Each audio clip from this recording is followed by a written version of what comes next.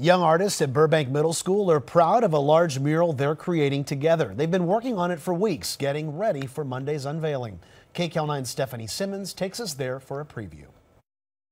It's like so impressive how fast it was done. For the last month, Grace Stewart and his classmates at John Muir Middle School have been working on a masterpiece mural. John Muir used to hang out at Yosemite a lot, so we made this mural because John Muir's birthday is very close, I think Monday, and so that's going to be the opening of the mural. The school is named after naturalist John Muir, so students are learning some California history while exercising their artistic talents. Long as everything's going up and down, you're good. And I go, okay guys, block black here, block blue there, block green there.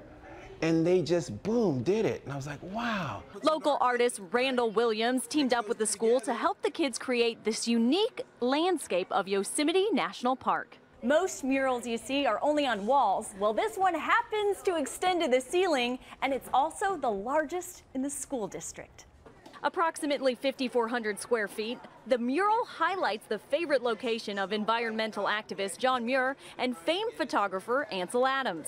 If you're a photographer, you automatically know that Ansel Adams is the guy. He invented like the zone system, which is the basis for all black and white photography. So anyone who went to the Brooks Institute, anyone who's into photography at all, will come here and go, oh my gosh. So I put some black on the brush. With a dab of paint and the stroke of a brush, Randall is helping kids like Gray leave an imprint on their school. It just lets me be able to be like, say like, hey, I painted this. Stephanie Simmons, KCAL9 News.